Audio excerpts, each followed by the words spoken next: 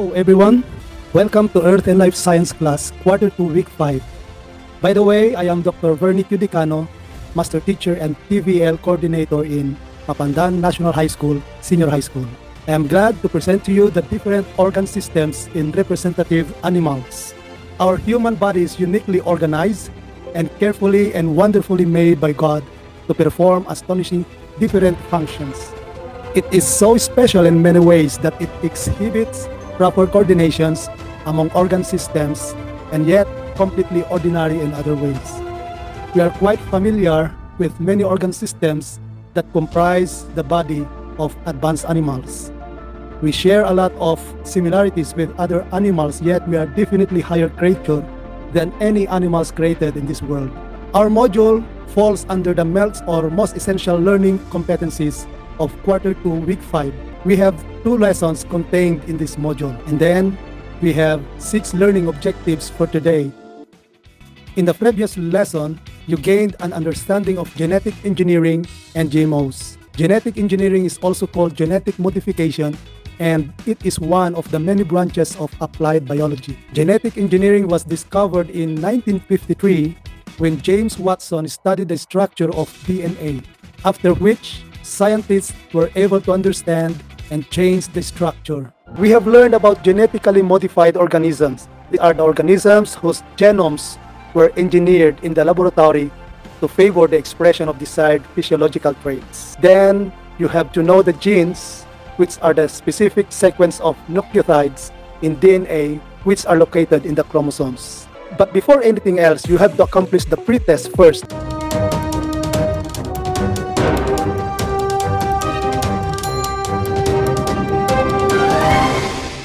In Lesson 1, we will discuss the unique characteristics of the different organ systems of some animals.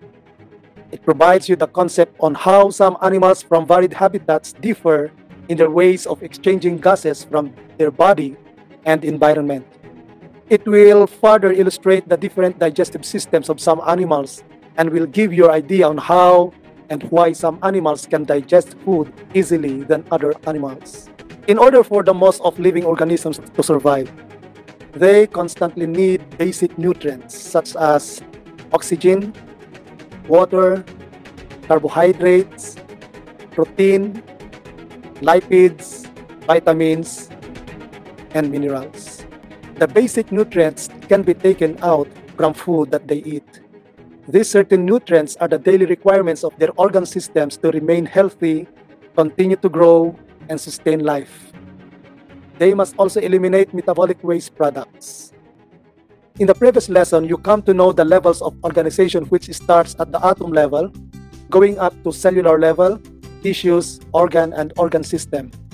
The heart is the center of the circulatory system. For advanced animals like human, we can find the 11 major organ systems. Let's start it with the circulatory system. This organ system is also called cardiovascular system. The word cardiovascular has 2 words coined together. The first word there is cardio, which it pertains to the heart, while vascular, which also denotes the blood vessel. Then the blood as another organ. While in the digestive system, these are the mouth, esophagus, stomach, liver, gallbladder, pancreas, small and large intestine, rectum, and anus.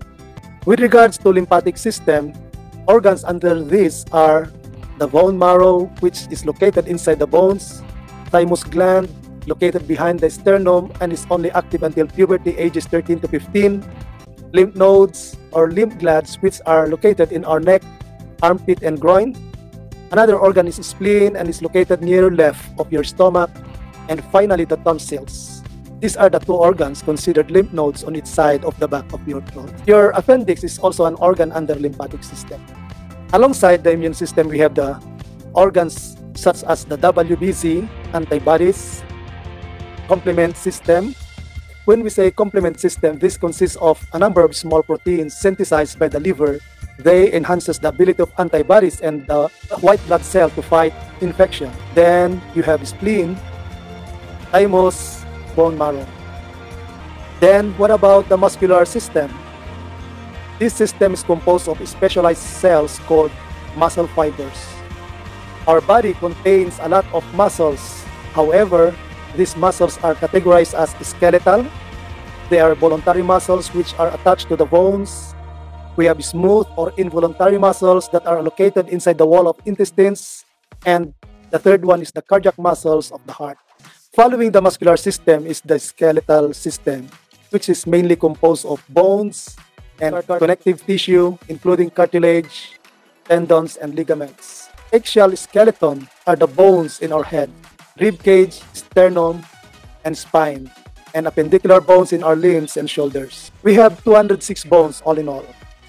Coming up is the reproductive or genital system, which made up of all the anatomical organs involved in sexual reproduction.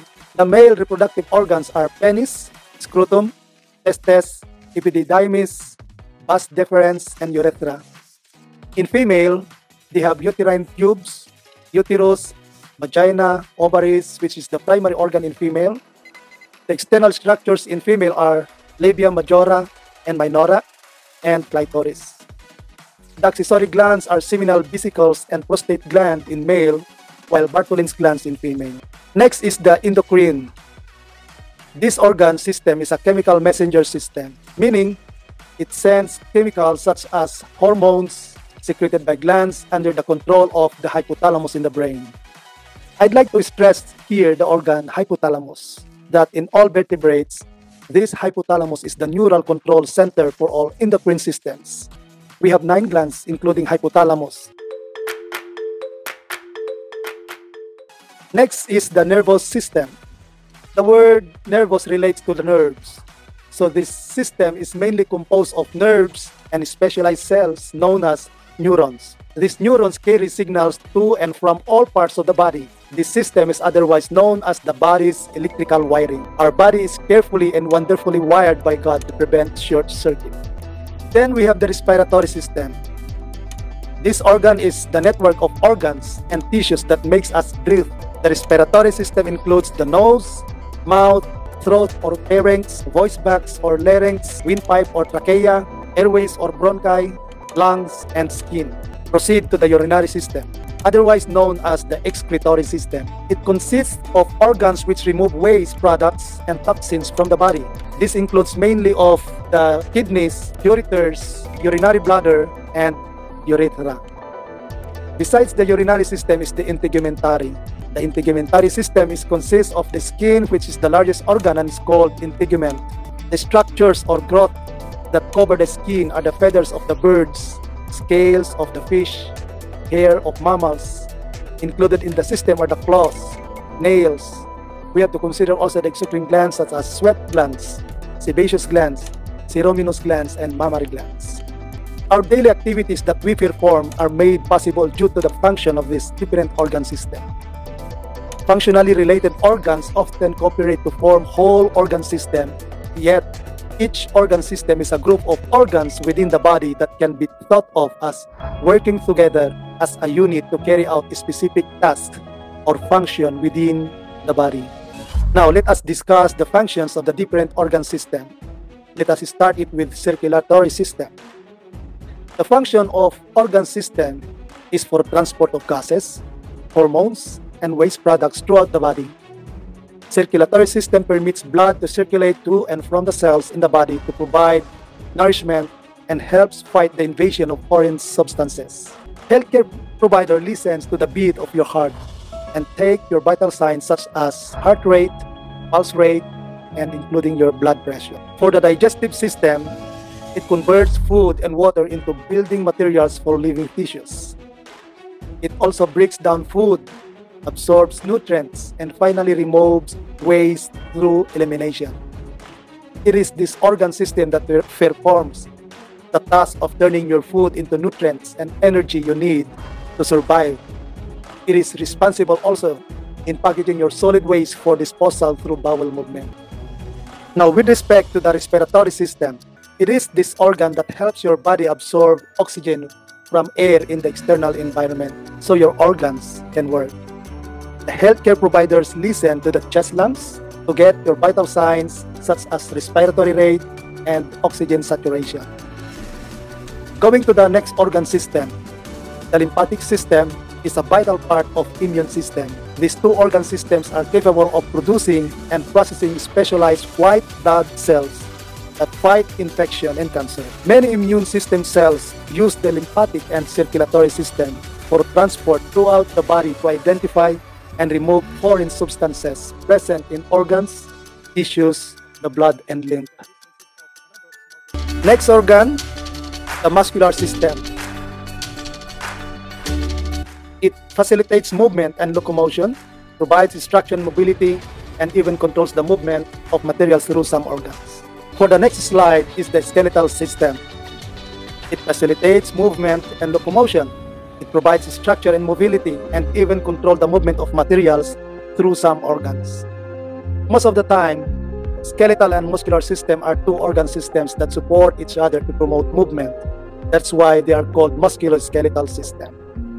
For the nervous system, it relays electrical signals, directs behavior and movement, and helps control physiological processes such as digestion, circulation, respiration, etc. Everything your body does is connected in some way to your nervous system. It tells your heart to beat faster. It tells your lungs to breathe. It controls the way you move, even the words that you say and how you think and learn today. It also controls your senses and memories. Now, with regards to the reproductive system, it manufactures cells that create and support new life. The major functions is to ensure survival of the species. Next in line is the endocrine system, which regulates hormones and relays chemical messages throughout the body. This organ system is a collection of glands that produce hormones that regulates metabolism, growth and development, reproduction, and mood. Let us forward to the urinary system, also known as excretory system, and be called as renal system. This organ system produces, stores, and eliminates urine, the fluid waste excreted by the kidneys. And to complete the 11 major organ systems is the integumentary system. This organ system is the set of organs that forms the external covering of the body and protects it from any threats from the external environment. That ends the first lesson, and we proceed right away to the next lesson. In this lesson, we will explore how organ systems work together to keep animals, including humans, survive. Say for instance, the blood in our circulatory system has to receive nutrients from your digestive system and undergo filtration in your kidneys. Let us take into consideration the hollow organ, which is the heart. As a central part of the circulatory system, the heart is primarily responsible for pumping blood and distribute oxygen and nutrients throughout the body. Because of this task, the heart may be considered one of the most important organs of the body, alongside brain, liver, lungs, and kidneys, such that even small dysfunction or abnormalities may cause drastic changes or effects in the human organism. The heart, while resting, the pulse rate usually ranges from 70 to 100 beats per minute. But when you perform a more intense work, your heart tends to pump faster to supply oxygenated blood to your cells.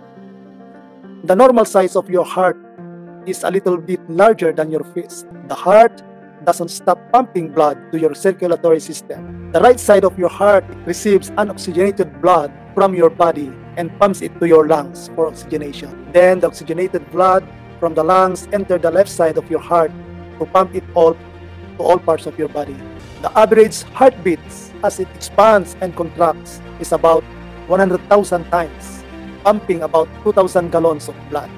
The heart pumps the blood with the help of other organs in the system. It is responsible for collection of waste products and pass it to the next organ, to the kidneys, to filter and clean the dirty blood. It supplies the brain with oxygenated blood. Failure to do so within 6 minutes, the brain dies irreversibly. The 100 billion brain cells called neuron die instantly. There's no room of repair.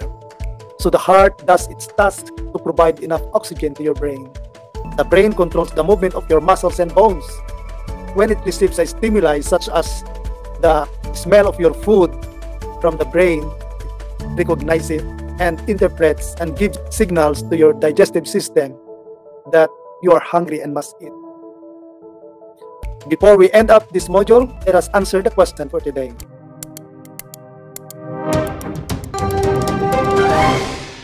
All right? So you have learned the individual functions of the organ system and on how these systems work together. It is awesome to know the mystery of the trillion cells in our body to live within the laws of nature. Each cell works like a computer micro machine made up of many components. All of these components must have enough energy to produce many different molecules for its structures and function. It is truly amazing that we ought to praise God, the creator of everything. Psalmist King David says in Psalms 139 verse 14, I praise you, for I am fearfully and wonderfully made. Wonderful are your works. My soul knows it very well. How about you? Do you know Him so well that He created you in His own image? That ends my presentation today about the different organ systems in representative animals. Once again, I am Dr. Vernie Decano, Master Teacher of Mampandan National High School, Senior High School.